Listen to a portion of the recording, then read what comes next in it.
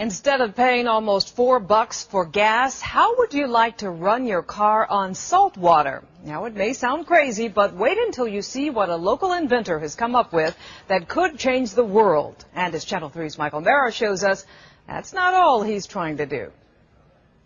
We need to get it to around 100. Retired TV station owner and broadcast engineer John Kansas was not looking for an answer to the energy crisis.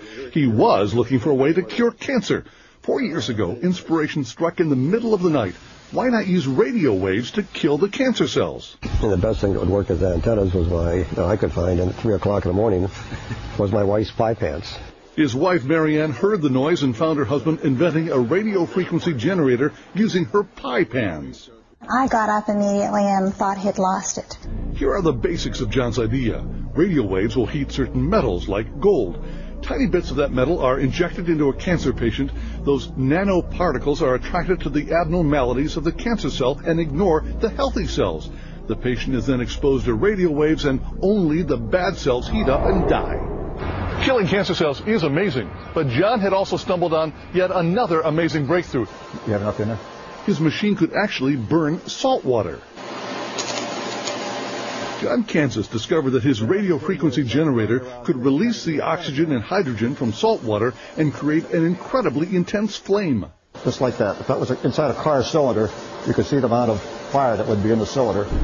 I can put my hand in here. Put your hand into the beam, nothing happens. Put in a fluorescent bulb and it lights up immediately.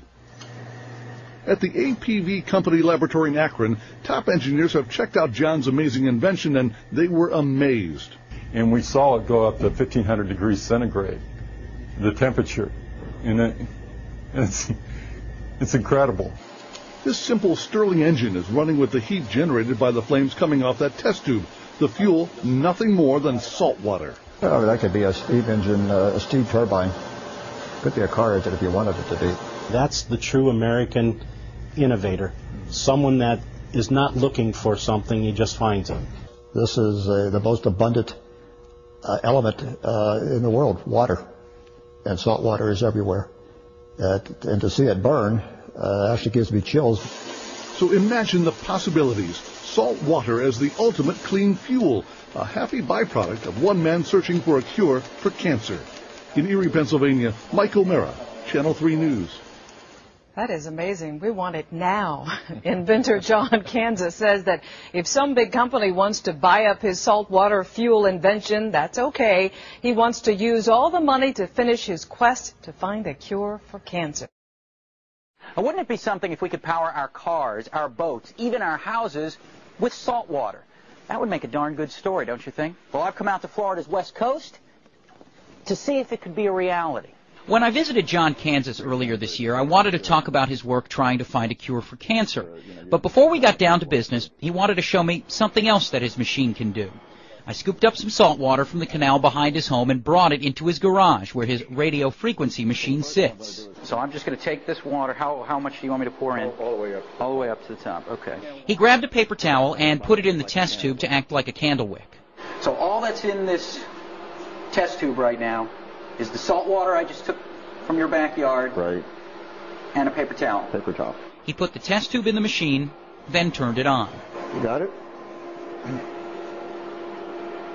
Pretty neat, huh? The paper towel amazingly didn't burn. Kansas says in these experiments the flame reaches a temperature around 3,000 degrees Fahrenheit. See the bubbles boiling at the top of the water as it comes down. He performed the same experiment 2 more times without the paper towel to show that the salt water can burn without anything else in the test tube. The white there, see the steam coming out?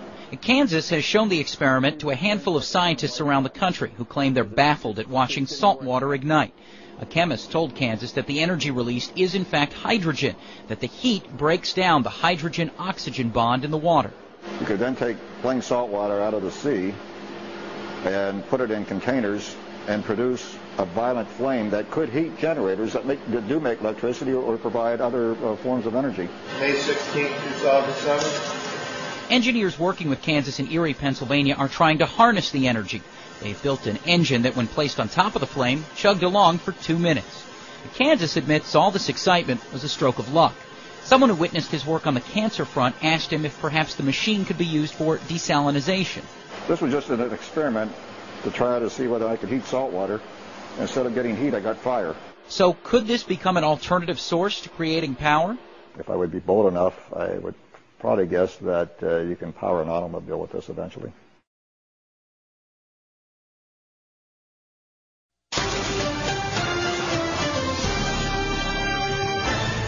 John Kansas may have found a possible cure for cancer, and now he may have found a way to solve the world's energy problems as well. WSCE News Watch reporter Kelly Curran is live in the newsroom with details. As if finding a possible cure for cancer isn't enough, John Kansas and his associate Charlie Burkowski have found a way to create energy by burning salt water with the same radio wave machine they are using to kill cancer cells. Kansas and Burkowski were testing their external radio wave generator to see if it could desalinate salt water, and they ended up being able to burn it. On our way to try to do desalinization, we came up with something that burns, and it looks in this case that salt water perhaps could be used as a fuel to replace the carbon footsteps that we've been using all these years, i.e. fossil fuels. The radio waves excite the salt water, causing it to burn and creating the perfect energy source. Using salt water, or as you saw, we used man-made salt water, just took regular tap water, added salt to it, and got it to burn. So pretty much if you have water and salt, the biggest resources on this whole planet, I mean, unbelievable. The potential uses are limitless. Fuel for cars, creating electricity, heating homes, and all with a resource that's unlimited and renewable. Kansas plans to continue his research and hopes that one day his invention will cure cancer and create energy from salt water efficiently. If it helps humanity, it helps people out, and it helps the city and the county out in more jobs for this city, then I feel like I've done my part. Now the question is, what will Kansas do next? Reporting live in the newsroom, Kelly Curran, WSCE News Watch. He already may be on the path to finding a treatment for cancer. Now Erie inventor John Kansas could have discovered a way to produce alternative fuels. This afternoon, Kansas demonstrated how he was able to convert salt water to fuel. As Kim Thomas explains, this theory could someday impact the entire world. The external RF generator was invented to find a treatment for cancer. Now, after experimenting with the desalinization process, John Kansas has potentially found an alternative fuel, salt water. You may have to see it to believe it. When I actually saw the first flame down there, I just shook my head in disbelief. First, Kansas showed how plain tap water wouldn't create a flame. Then, Morton salt was added, heated up, and ignition. Kansas can add salt to tap water or use salt water from the Gulf of Mexico or any other body of water. They proved it can even work like a spark plug, creating heat in a chamber by using a paper towel as a wick. Watch as this engine runs off of the heat. Charlie Burkowski is working alongside Kansas to further develop this theory. It's just it's exciting and amazing. I mean, just to see it taking, salt water, which was, never known to burn, and all of a sudden see a flame from it. It's just unbelievable. Salt water could someday be used as a low-cost alternative fuel, using wind and salt and water as its only materials. If this works the way we think it could, probably the biggest amount of going towards a gallon of gas would be the amount of taxes that the federal government has on it.